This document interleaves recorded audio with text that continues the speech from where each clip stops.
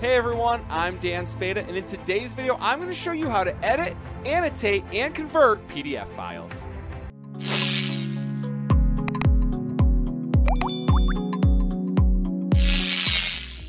Before we get into today's video, I want to take a quick second to tell you about a tool I've been using to edit videos called Filmora. As many of you know, before I worked in education, I used to edit commercials professionally, and so I get a little geeked out when it comes to editing, and there's a few features in Filmora that I think you're really going to like. The first is it's very easy to use, so whether you have lots of experience editing or you're editing for the first time, Filmora allows you to simply click and drag videos into the timeline.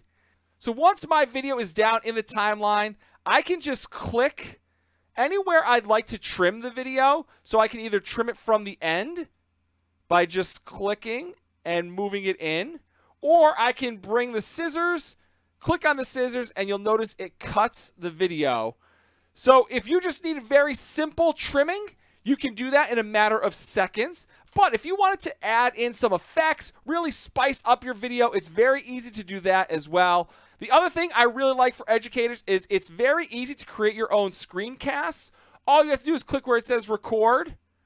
You can go to from webcam. You'll see it pops up with the ability to capture video. I can click on the record button.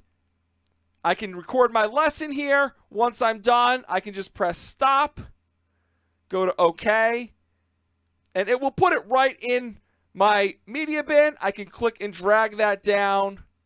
And then once you're done, you can just click on export and you can be done. Or if you want to add in some fun effects, you can right click, go to where it says green screen, and you notice I have the green screen behind me, and I can just kind of play with the settings, and I can do green screen effects. Or if you don't have a green screen, you can find some of the fun overlays to give your videos a really fun look. Let's try film. Let's see what that looks like.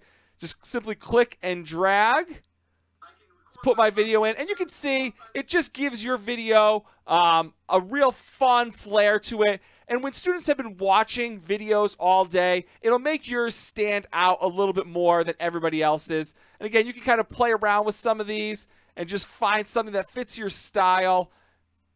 And it will just help keep your students engaged while watching your screencasts. So with all these options, you can see why I'm such a big Filmora fan. You can check it out yourself at wondershare.filmora.com. One of the tools that I've been using recently is something called Wondershare PDFelement. PDFelement allows you to either create your own PDF forms and documents or take an existing PDF and annotate, edit, or convert them.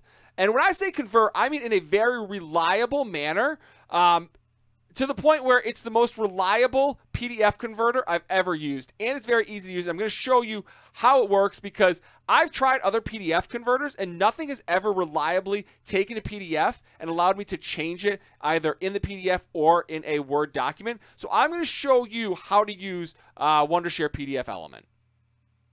So today for this tutorial, I'm going to use a PDF that I found online. It's a really good quiz for a story called Warriors Don't Cry. Now, I know all of us educators have found materials online that we've really liked, but we want to tweak sometimes. So I'm going to show you how I can take something that somebody else created that I download as a PDF and customize it as my own. Because you can use this for so many different things. You can use this for PDF stories that you found that you want to annotate, or something that you want to change. So let me just show you up here where it says home.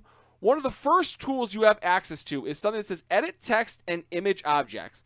Now when I click on that, you'll see it creates different text box.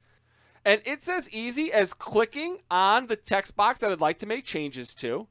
And I can either add my own text, I can delete text. So if I wanted to take out, say, this word, I can just press backspace or delete and it removes it. I can type in anything else that I want. And you can see it's as easy as just typing. Just like I would with a Word document, I can change the text that I want. So let's say I wanted to change the font. I can go over here to where it says properties. And I can change the font. And you notice it changes it. And it kind of moved the formatting around a little bit, but you can just change that back yourself. You can also change anything from bolding to italics. You can justify. Essentially, anything you can do in a Word or Google Doc, you can do right in PDF Wondershare Element in this option to edit the text. You can also add in your own images. You can create your own text box. You can add in hyperlinks. You can change the background. And there's just a whole bunch of other options that allow you to customize the text that you're looking at in your PDF. There's also an option to create your own interactive forms. So by clicking up on the Form tab, there's several different options to create interactive questions so that students can click either on a multiple choice or they can click on text boxes and respond. So you can take an existing PDF and create your own interactive form, or you can just create an interactive form from scratch. So now let's say we found a story online and we downloaded it as a PDF.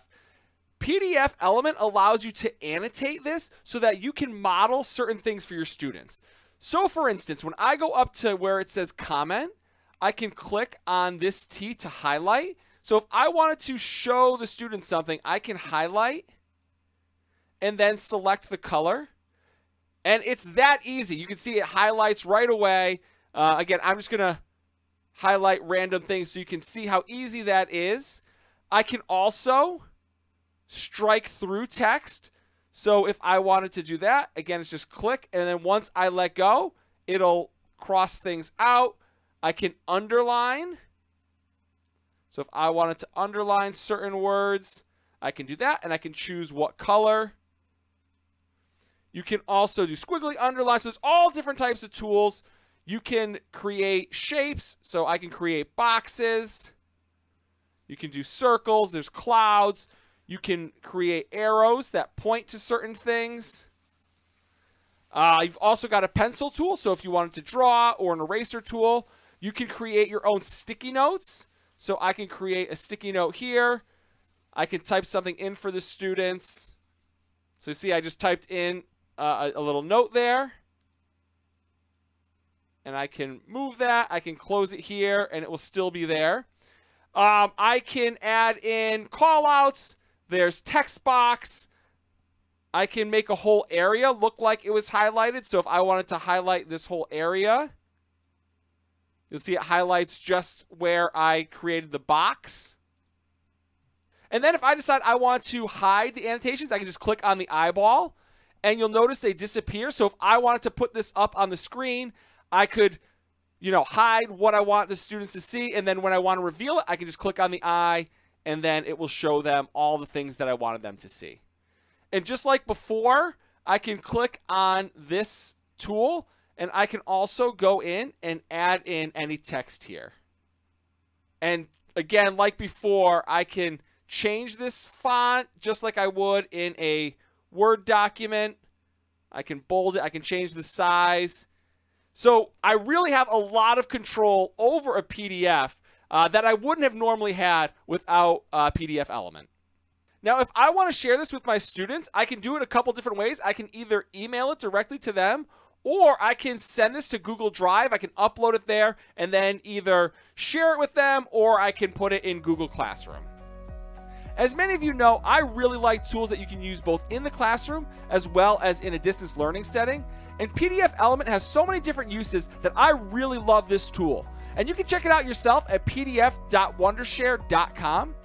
And if you're using PDFelement, please let me know how you're using it in the comments section below. And if you haven't subscribed to the EdTech Show, please take a second, click on that subscribe button, click on those notification bells so that you get notified every time there's a new video. And if you haven't followed me yet on Twitter, please give me a follow at Dan Spada, and on Facebook at facebook.com/the EdTech Show.